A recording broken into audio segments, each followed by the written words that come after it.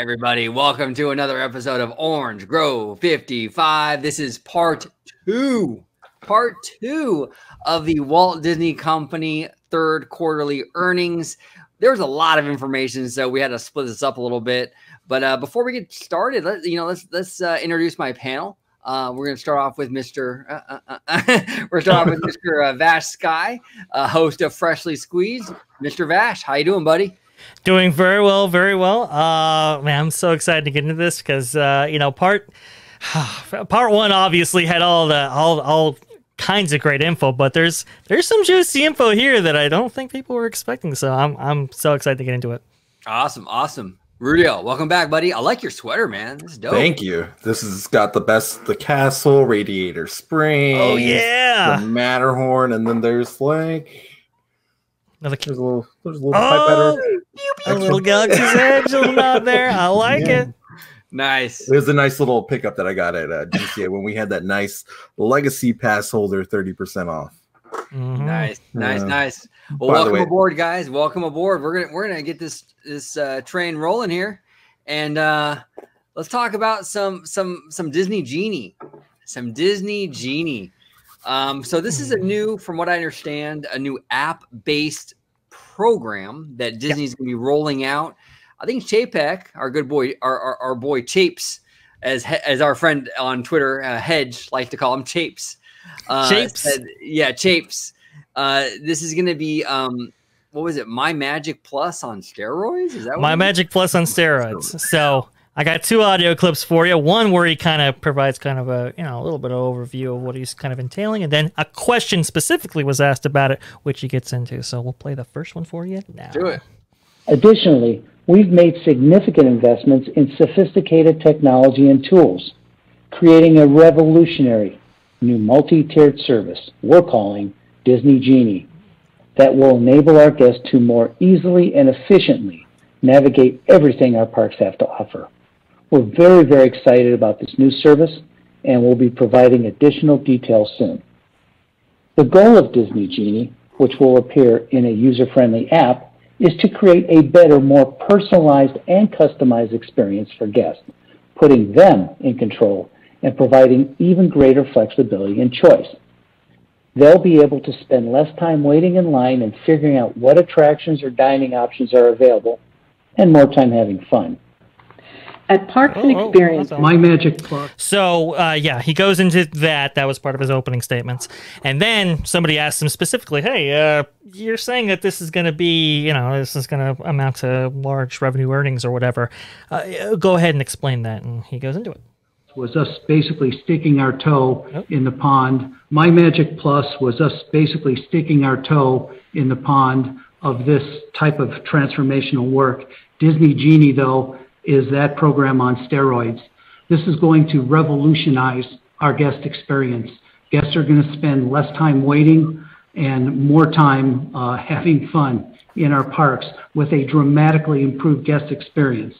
That's going to make their navigation of their day and their planning of their day much easier. Essentially, what it's going to do is take the consumer preferences that we know from our consumers, given what we know from them, and blend that with basically industrial engineering data that we've got in terms of how our park is operating that day, and meld those together to make suggestions on the fly that not only will lead to that improved guest experience, but at the same time lead to substantial commercial opportunities for us as the guest navigates their days.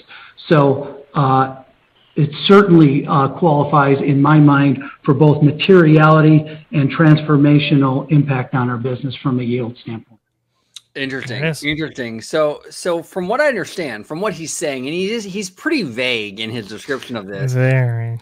But from what I understand, it's going to kind of be almost like, and I could be wrong, but I kind of get the impression it's going to be kind of like a hub for like mobile ordering, maybe virtual queues for attractions and what have you. Maybe they'll utilize the app to recommend certain things like, hey, this particular dining establishment is closed, but maybe you can try this one instead. That's kind of the gist of it. Am I off base here, Dre? Is that kind of what he's kind of saying here? No, that is actually exactly what he's indicating. The whole idea, the whole premise, it kind of goes back to Walt Disney World Ops as a whole. They would do some kind of social engineering things to kind of dynamically affect crowd patterns. So, for example, one of the things that they've been doing for a while is, let's say you get a fast pass for a certain attraction, and that attraction happens to be near the parade route. Well, while a parade's going on, obviously that's going to conflict a little bit. So what they'll do is they'll push that return time just a little farther back so it doesn't interrupt that that parade that's actively going on next to that attraction. Similar, they play the whole thing in reverse. So if you have an attraction that's like a long way away from a parade route, maybe have you go there during a parade so that way you're out of the way, kind of thing. So they would do these kind of little things to kind of engineer the whole thing. Disney Genie is the back and forth on that. It is a whole kind of dynamic world. So the idea is they give you an itinerary, and if you follow it, while everybody else is getting kind of similar itineraries, they can better they can better dynamically adjust when you hit certain attractions, at what points, manage the demand and spread it out evenly. So, you know, right now you have attractions like past like 6 or 7 that just, they're walk-ons, right? Whereas in the kind of peak times of the day, they're like really, really long. What if you could adjust that on the fly and kind of spread that out to those later hours to make it that more efficient? It's that kind of level of detail right there. Yeah, tinkering. Yeah. Correct. Rudio, do you have expanded thoughts on that? No, I was going to actually say this would have went perfect. So like I ran into an instance the last trip I went on where I had dining reservations at 2 o'clock. Yeah. And the call time for my boarding group for Rise of the Resistance was at that same time. Right. So Disney Genie would probably say, hey, you know what? You have dining reservations at 2 o'clock. We're going to go ahead and bump your Rise of the Resistance boarding group to the next time slot. That way it's not interfering with the time. I'm assuming that's the system that it would kind of work on. Yes, exactly. It would be keyed into all your day. It would be keyed in, because they already do this already. They, when you go for a boarding pass or you go for a reservation, that information's already there. It's just not dynamic. It's just kind of like inflexible. This would provide that flexibility to shift some things around. I mean, I remember when the boarding group system was introduced, calling Disney. I think it was their guest service line or whatever. And I called them. I said, hey, look. What happens if these two conflict? Oh, you're going to have to choose. Have to choose. If I don't show up for that restaurant, I'm out $10 a person here. That could be, you know. And what happened? The band-aid to the solution right now is that if you were to go to Rise of the Resistance at a later time, so as soon as we were done with our dining, we went to Rise of the Resistance, and you show them your receipt, letting them know, hey, I was at the restaurant during my boarding group, and your barcode will still show via the app, but they'll just scan your barcode. You'll show the proof that you were at a dining restaurant, and you'll be able to get back on the ride. Oh, okay. That's actually really good advice there, Rudy. Go ahead, Orange Grove. I think you were going to say something. Well, I was going to ask you guys. I'll start with you, Rudio. What are your feelings on how the fan reaction is going to be to this new program? Because Disney Park fans, they're very, very particular. They're very, very particular. Very particular. Is this going to go over like a lead balloon, or are we going to be with open arms? Obviously, just like with anything Disney rolls out, there's going to be a mixed reaction. The one thing that I think that will exceed it over to the negative side would probably be if they created this platform for the paid fast pass system. Okay. So if Disney were to say, hey, this is going to be the only way you're going to actually be able to attain these paid fast passes, or these paid from the line passes via the Genie app, I think that's going to rub people the wrong way. Yeah. But I think if it's beneficial to them as far as the dynamic of the vacation going experience, I think you'll see the positivity in that. You feel the same way, Vash, pretty much? Or I think so. Yeah. I mean, look, if you gate things behind certain price points, I mean, that's obviously going to rub people the wrong way, obviously. And it's like now we're nickel and diming all this kind of stuff, nickel and diming attractions now. You know, obviously people are going to feel differently about that. But I think really the goal is to make, I mean, obviously there's monetization in there, but the goal is to really make the experience for the Disney parks far more efficient by having as many people enrolling in this program as possible. How that translates to Disneyland, I don't think it does quite in the same way. Not yet. But yeah. I've said that before. But no, I agree. I agree. You know, it's a very dynamic system. You know, it's like if you don't opt for one of the things on the itinerary, if you're like, oh, we want to go do something else, it'll flow with that, which is really kind of cool. They've been spending a lot of R&D and a lot of operational time managing that, and what effect does that have on the system and so forth? How do we account for these changes and fluctuations and stuff? So I think it's really, really fascinating. But as Bob Chapek notes, there is going to be a consumer, revenue generating component attached to this, and how that's all going to be integrated, going to be fascinating to see. Well, that was actually my next question. Because I don't think it was mentioned yesterday. I mean, it was so vague. It was so vague the announcement. But I wonder if this is going to be a paid subscription service, Genie, or if this is going to be a free app like the Disneyland Resort app is free. I'm wondering, if this is going to be like an extra charge to utilize this Genie. I think for hotel resort guests, I think this will be part of the experience. Okay. Part of same way that Magic Bands and My Magic Plus were part of your Disney vacation experience. I think it's going to go in that same group. For annual pass holders, though, I think there might be maybe some sort of additional charge, maybe an add-on later down the line, or maybe Disney World adds it to or clicks onto the Magic Key program. Maybe that's a program that you can add on to your Magic Key. It's all up in the air, I think. Interesting. Now, what do you guys think of? And I'll start with you, Vash. What do you guys think of with all this new stuff rolling out? And Disney Chapek really seems to be taking the bull by the horns, and he's really revolutionizing a lot in the parks, for good or worse. For better or worse, he's really making some changes. Yeah. What do you think this means for Magic Bands, Vash? I mean, do you think that this is going to be the end of Magic Bands? Are we past that? Well, I'll say this. I think that the monetization component of Genie might be kind of an opt-in kind of thing, because the idea is to get as many people on Genie as possible. That's how the system works as efficiently. So I don't think there will be a buy-in price to get on board, but maybe some other gated opportunities along the way. As far as Magic Band goes, look, Magic Band was always a holdover for the mobile phone, right? Because at the time it was introduced, I think there were some statistics that came out that said I think 50 or 60% of people have a smartphone, and it ranged from the demographics. So 18 to 35 had more cell phones than the older crowd and so forth. So they were waiting for this was always kind of a placeholder for the adoption of cell phones, and that's why a lot of the infrastructures that they put in would make use of the cellular or mobile technology that would come out with more adoption of those cell phones. The Asian market already had it wrapped up, but the American market had to catch up. And one of the things that they did, along with that was the Magic Band system. So now with the proliferation of mobile phones being what they are, I think we're going to be seeing a lot less emphasis placed on Magic Bands. But it is kind of a source of revenue, so they kind of want to keep it around for the holdover. Yep, you see there. And you got go. to throw in the smartwatch era. The smartwatch, the fact that people are able to automatically attach their Apple Wallet or their Google Wallet to their Apple Watch or their Google Watch. All of that turns over as well.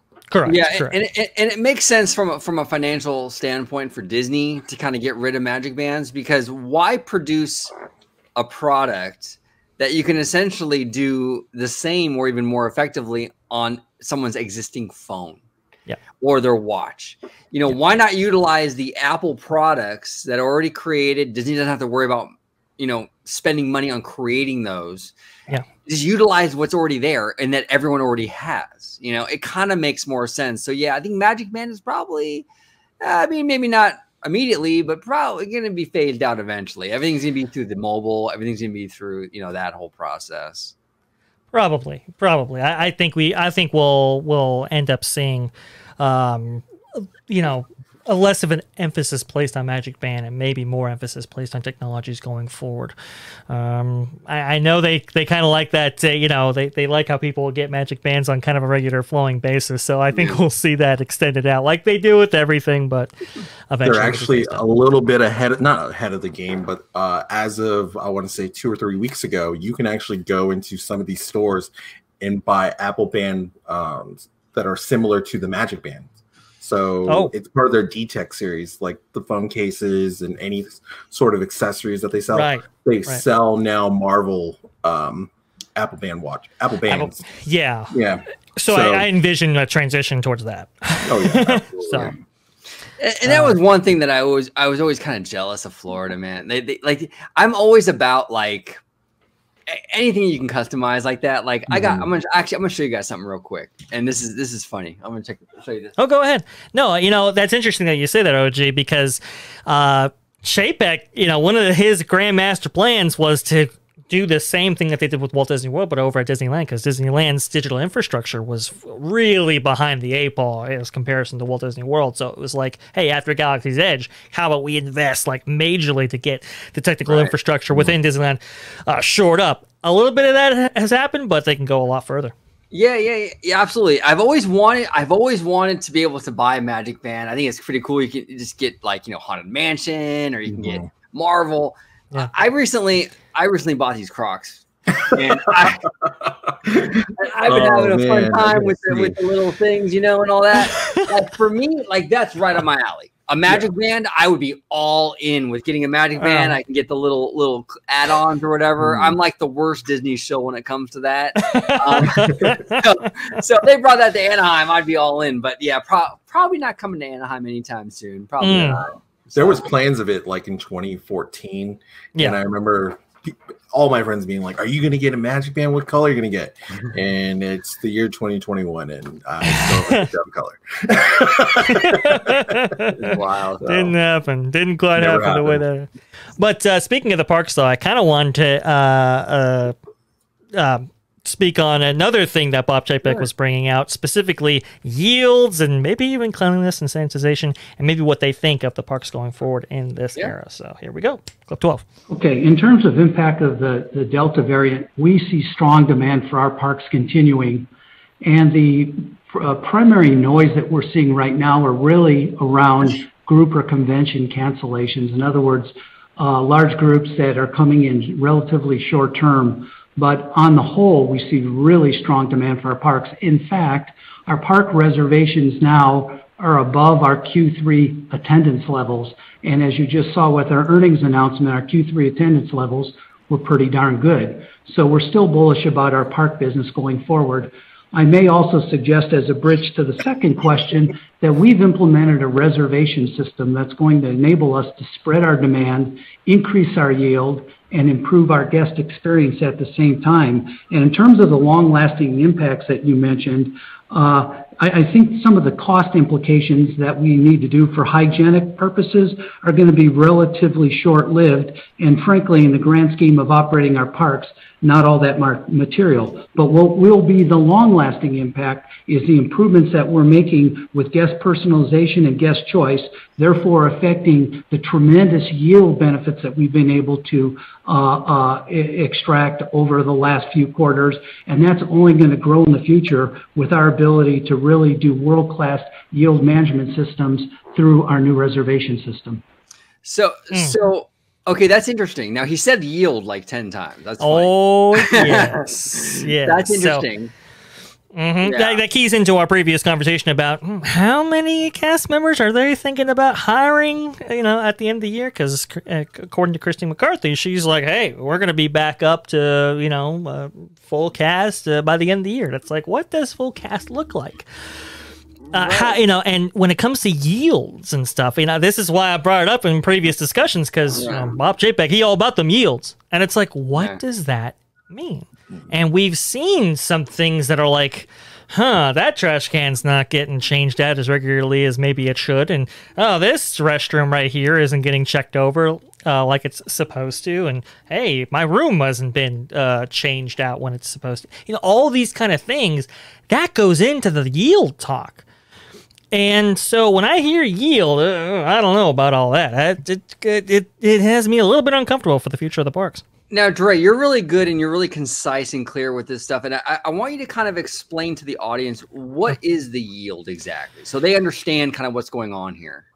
Yield is essentially getting the most out of the resources that you have currently available, right? Maximizing consumer revenue, guest experience with how many cast members that you're giving, or you know, making use of you know, as many ride vehicles as it takes to get the operational demand as low as possible, but also controlling overhead. You know, it's all of those kind of things. So we've been hearing reports of overworked cast members where it's like, hey, this station or whatever, you should take 6 cast members. Now it's down to 2 or whatever, and they're demanding more out of them. That's part of that yield conversation.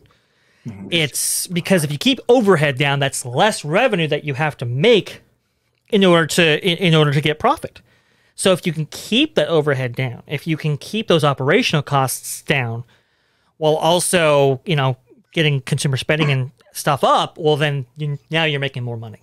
Yeah. And we've seen that calculation. I mean, look, how many restaurants? It's like, wait a minute, there used to be, you know, 6, 7 items. Now there's 2 or 3. You know, that's part of that yield calculation. It's, you know, if we can get away with, you know, less menu items, and that's less product that we have to order, or less diversity in the product that we order, that kind of thing. Yeah, and that was one thing that we on your show, Freshly Squeezed. Shameless plug, by the way. but on your show, when I came back from Disneyland for the first time to reopen, that was one thing that I talked to you about, was that the menu items. That was the one thing that I noticed that was different than the norm. Yeah. Was like me and my girlfriend we're on the app and we're trying to figure out what we want to eat, and there's like 2 items on every menu, and it's like, you know, it was, and I couldn't tell you what items were missing, but I just knew that there were more on these menus than before. It felt very, very much truncated than before, you know? And even like the noodles, for example, right? The Ohana noodles. One of the reasons why that was taken off is because it takes one additional cast member to do noodles and prepare them and do them. And because they can't sit, they kind of have to be done fresh. So you have to constantly do them. Well, that requires one more cast member. And to them, at the time, it was worth taking that one cast member out and reducing the overall guest experience because the yields were that much greater. That's that calculation. So when you hear yields, it kind of makes me nervous because internally I know what that means. I know it's like, wow, it's, you know, you're looking to you know, do more with less. You're looking to have the same kind of level of guest experience, or at least diminish it to the point where it doesn't show up in the survey results. And you know, and also leveraging that and getting more yields out of it. That's kind of that's what I feel when I hear that. Yeah, I think that'll catch up to them, though. I really do. I do too. Yeah. Yeah, absolutely. Rudy, short-term gain, long-term loss. Go ahead, Rudy. Exactly. Well, what's funny is I turn on the news, the local news, KTLA, as I always do every morning, and they were actually outside of DCA, right there on Harbor, and the big headline was, if I'm not mistaken, if I have a photo of it, we'll take the photo. Disneyland increasing attendance. Oh, interesting. So what they took from the shareholder meeting yesterday was Disneyland fully staffed, increasing attendance. And they're interviewing people outside of the park saying, well, what do you think about the crowds going into Disneyland, heading into the next few months with them increasing? They're like, oh, it's fine. We're fine with the crowds being at Disneyland. We're used to it. But the problem is that it's the staffing issue that Vash was alluding to. Basically, getting all of those cast members to come back trained, ready to go by the holiday season. That's going to be the biggest obstacle. Oh, huge. I'm optimistic towards the situation. I really hope they can hire as many cast members or many people in that area, Orange County, Long Beach, just in that little vicinity over there in Southern California. Hope they can bring those cast members back and get them ready, because granted, like Vash was saying, there's been a few changes that we've seen custodial wise. I haven't seen it personally, but you can probably see it if you're paying more close attention to it. And as far as OG was saying, there's few things that are just missing, and you feel it. It feels bare, but you know that Disney's capable, and it has the potential to be at its best when everybody's there doing what they're supposed to be doing. Yeah. Absolutely. And I think Disneyland, like you touched upon, Rudy, I mean, we haven't really seen it that much. I think Florida, for some reason, is getting hit much harder with this. I see reports all the time out of Florida, like, overflowing trash cans. Things are falling apart. Look, Disneyland has problems, but it doesn't seem to be as much of an issue as it is. They're not visible. They're not as visible as Yeah. Exactly. But who knows? It might come home to roost here too, in a very visible way. Yeah. We've seen logs and stuff sink in Jungle Cruise. Jungle Cruise boats sink and logs sink and Splash Mountain. So it's like, it's not really visible to the guests. But man, I worry about the cuts being made. Like, for example, like restrooms having to close an hour early. When Disneyland's closing up at night because they literally don't want to, staff third shift who would usually perform those duties. So they're throwing it on the day and night shifts or evening shifts, I should say, to do that. And it's like, I mean, come on, that's impacting and affecting the guest experience in a way that's never happened before. And my really big concern is if you're cutting there, if you're cutting in all these places, where else are you potentially cutting? Because, look, just talk to, Cynthia Harris and Paul Presser, how that turned out. Yeah, that's a big problem. That's a big problem. I remember those days very, very vividly. And that's why I've never really freaked out too much about Chapek, because those days were so much worse. But it doesn't take too much to get back to those days. So we'll see. We'll see if his yields, and all that stuff starts to cause injury. Hopefully not. Knock on wood. Please don't. But if it started to cause injury on attractions or God forbid, like a death or something, we got some problems, So we're not there yet. No. But we're still we're kind of just getting started. Now, I do want to pivot a little bit. From what I understand, Dre, you have a little bit of information from a source about Chapek and his standing with the company. I want to kind of dive into that from what you've heard from your source. Yes. So, in one instance, we know exactly where they're cutting costs. It might be with some talent, might be with Scarlett Johansson, and how this thing is not yet resolved yet. Chapek took a big stance, and he got the numbers that he won for sure to improve his stock with shareholders and investors. But this issue isn't resolved. I've heard some other interesting things that provide some more meat on these bones here. For example, one of the reasons why Emma Stone and Emily Blunt might not be, talking out in the press and so forth and making their stances known is because, from what I understand, ScarJo's legal team has personally gone to them and are looking to maybe include them in the lawsuit. Interesting. And you can amend those filings after they're already submitted to the court. And if the idea is to make them joint plaintiffs against Disney, because from what I understand, the deals were very, very similar to what Scarlett Johansson is actually going through right now. And if that happens, I mean, look, you've got three leading ladies here where they all had not only did this may affect their work as it stands right now, maybe put a cloud on their work in Cruella, Jungle Cruise, maybe Mary Poppins, and all that, but they were also actively working on future films with the company. So Emma Stone, Cruella 2 was kind of rolling through and looking to hit development at some point. Scarlett Johansson with Tower of Terror, and Emily Blunt was obviously going to be contributing to the Jungle Cruise franchise that they envision that they have on their hands there. And so now it becomes, wow, not only you may have treated Scarlett Johansson properly, but you may have endangered these works going forward, and multiple films in development. And so to the board, that looks a lot different, especially when, and I've gotten this from a good source here, it was Chapek himself who was so adamant about Black Widow specifically being released on Disney Plus and Premium Access. Like, that was his deal. And by the way, that goes against what Kevin Feige wanted. Apparently, Disney is pretty upset that this got leaked out. But Kevin Feige, for months leading up to it, I think maybe John Campea even maybe talked about this a little bit, for months leading up to Black Widow's release, he was like, no, like, this really should have a theatrical release, just like we have done with previous Marvel films. And that, depending on how this does, might impact the Marvel Cinematic Universe going forward in a number of profound ways. Keep this with a theatrical release, a traditional theatrical release. And it was Bob Chapek himself who said, no, we're putting this on Disney Plus, we're putting this on Premier Access. And so, it's all these kind of things. And I think that's why the filing was pretty quick to state out with Scarlett's legal team, like, hey, we're not putting this on Marvel. This is really Disney's issue.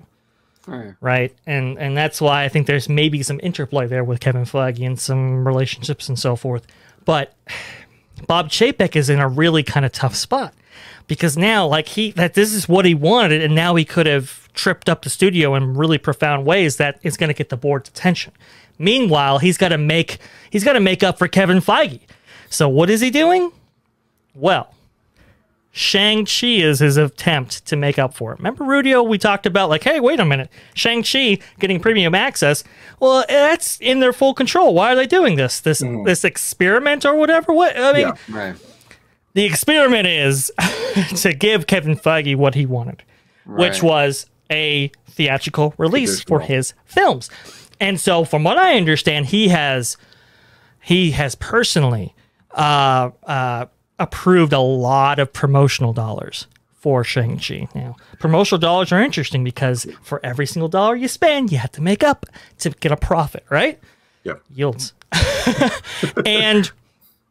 And so it's like, oh crap! Like I had to be in good with Kevin Feige, because obviously the board they can't ignore that, right? You got it. But I'm spending money on a film that might not do well in a time where it's, Delta's coming up here, so he is really in a bind, getting it from all sides. And from what I understand, he's a little nervous, which is why he used terms like, hey, it was Bob and I were making the decision to put on. Not from what I hear. Go ahead. But here's the thing with the Shang-Chi. This is okay. Like you were saying, like, exclusive theatrical window, giving Feige what he wants. But the problem with this, though, it can go either way. Either way.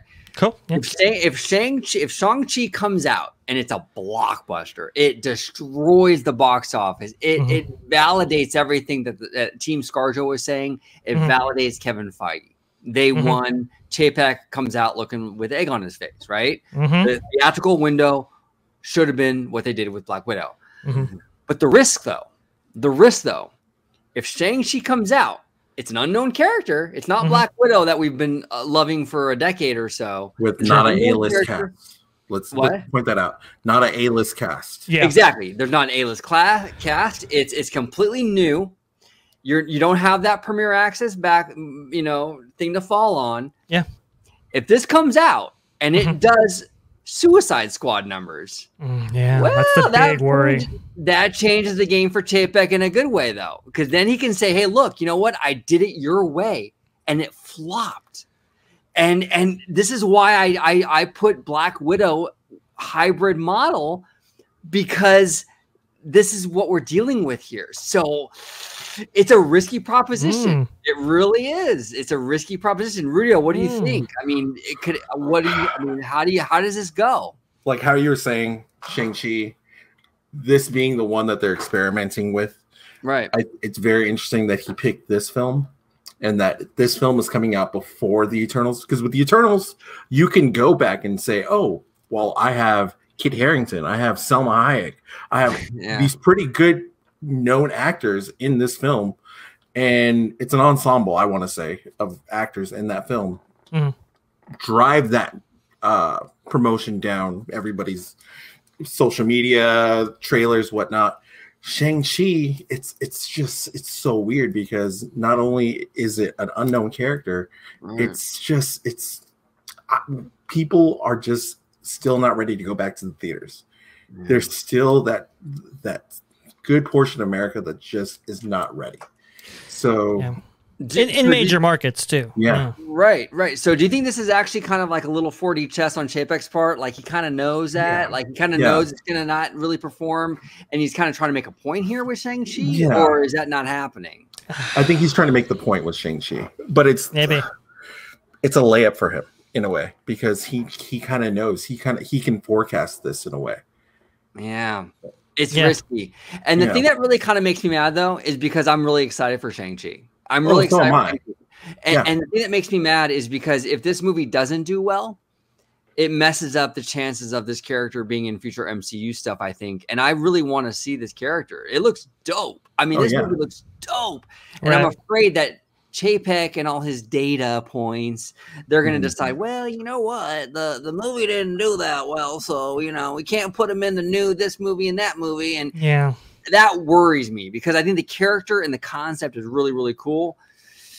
And it's just being released in a way that it's oh man, I don't know. I'm worried about it. What are your thoughts, Vash? It's tough. Look. This is a really tough kind of thing here because maybe it makes Chapek look better, but does it make Kevin Feige look any? You know, does it make him look good? It hurts. I mean, what if he says, "Hey, look, you could have pushed it back."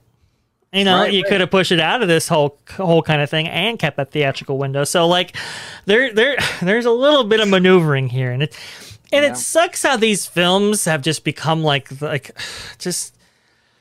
weaponizing them. Yeah, they're weaponizing them. You know, they've just become these kind of pawns in this big old chess game, and it's like, damn, like you've got so many people working on these things. You have so many people's jobs and at stake, and you know, people put their heart, blood, and soul into this, and it's just pawns on this big chessboard. It really sucks that it's gotten to this point, but I mean, man, here we are.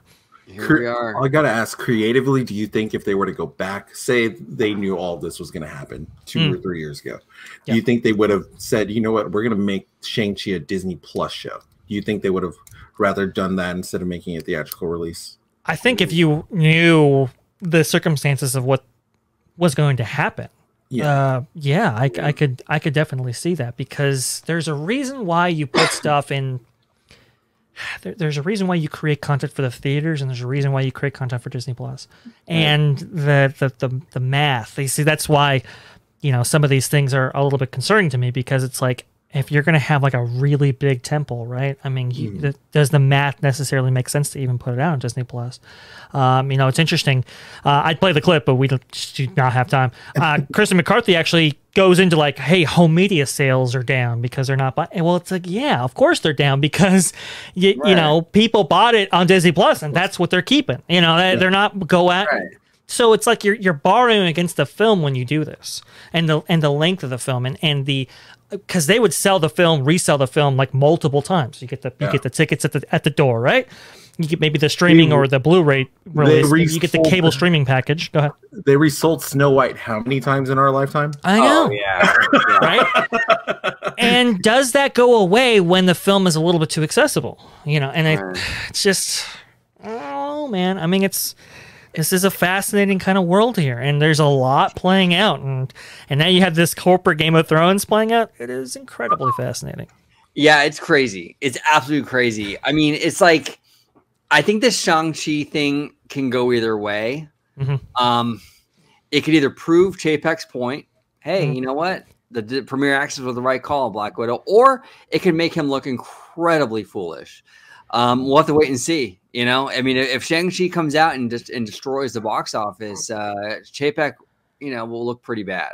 So, and I know we're legal ramifications too to come, I think, with that. Oh, wow. Oh, absolutely. Huge legal ramifications. Again, if they get granted discovery and you have some emails back and forth about this, that's going to look really bad. But I kind of want to leave it on a high note, so I'm going to play this one last clip, pretty quick, and it's the studio releases going forward. What we have to look forward to. Sure. We have an incredible lineup of new programming for Disney Plus. On Thanksgiving Day, we are thrilled to be premiering the first of Peter Jackson's highly anticipated 6-episode Beatles documentary, Get Back. We also have exciting new series from Marvel, Star Wars, and National Geographic coming later this year, including Marvel's Hawkeye, starring Jeremy Renner and Haley Steinfeld, the Mandalorian spin-off, The Book of Boba Fett, and National Geographic's Welcome to Earth with Will Smith. I love We have an incredible slate of upcoming theatrical films, starting with Free Guy, which premieres tomorrow, followed by Marvel's newest action-adventure, Shang-Chi and the Legend of the Ten Rings on September 3rd. When to watch? The highly anticipated live-action musical, West Side Story, from Steven Spielberg, is set for December, as is The Kingsman, a prequel in the popular Kingsman series. Cool. We have Disney Animation Studios' Encanto, an incredibly heartwarming story set in a magical town in Colombia and featuring music by the incomparable Lin-Manuel Miranda. Our Marvel slate includes 4 feature films in fiscal 2022. The all-new Eternals, alongside sequels to Doctor Strange, Thor, and Black Panther. A brand new Indiana Jones adventure starring Harrison Ford is due in the summer, as is the origin story of another intrepid explorer in Lightyear, a spin-off of the beloved Toy Story franchise. It's a widely appealing slate with something for everybody. There it is. Yeah, I mean, it's a cool slate. We'll see what happens. Interesting times ahead of us, fellas. Like I said many times before, I think these are growing pains, and there's going to be a lot of hurt, a lot of short-term pain. But I think at the end of the day, I think the studios, the theaters, everyone's going to kind of come to a collective consensus, and we're gonna get to a general sense of like a standard, I think, eventually. But let's close it out with any final comments. Vash, I'll start with you. Final comments and everything we discussed, and then go ahead and let everyone know where they can find you on social media, sir. I'm just, in the future, things to watch. Definitely look at that ScarJo thing. Look for statements by Emma Stone, Emily Blunt. Maybe they worked it out. I don't know. We'll see. Look at, what OG was saying. Bob Iger. Maybe Bob Iger comes out and does something. If he leaves and Chapek's still there, the chances of him being, replaced or anything goes down tremendously. So look on for that. And I'm excited for... There you go. Yes. So that's what I'm excited for. Indy, baby. Indy. You can find me at VashSky on Twitter. Great interactions. You guys have, they keep the conversation flowing. A lot of great ideas. So I always like that. And I'm doing a show on your channel, OG. Freshly Squeezed, your source for juicy news and info squeezed fresh right from the Grove. And hopefully we'll have some episodes soon. So yes, keep subscribed. Absolutely. Rudio, any final thoughts, anything we discussed, and let everyone know at home where they can find you, sir? I'll just say one thing about the Disney Genie. I would not be surprised if we don't hear anything about it at Destination D23. I think that's going to be the big... We're pushing this thing just because they're already in the market. They're at Disney World. Let's show it to the main consumer that's going to be using it at first. So I think that's when we're going to probably hear some big news about what's going forward with that. But other than that, excited for all things Disney. Can't wait. I'm on Disney Plus every Wednesday and Friday, just like everybody else, waiting for What If, waiting for the new content. Can't wait. And you guys can find me at Rudio right there. Over there. I don't know. I have to figure out where the pen goes. On social media, on Instagram, on TikTok, on Twitter, at Rudio. Perfect. Thank you both. Love you guys. And thank you all for watching. Comment below with everything that we discussed today. A lot of interesting stuff in regards to Disney Genie, Shang-Chi, Marvel, ScarJo, all of it. Thank you so much for watching. Like, subscribe, comment below, and have a marvelous, marvelous day.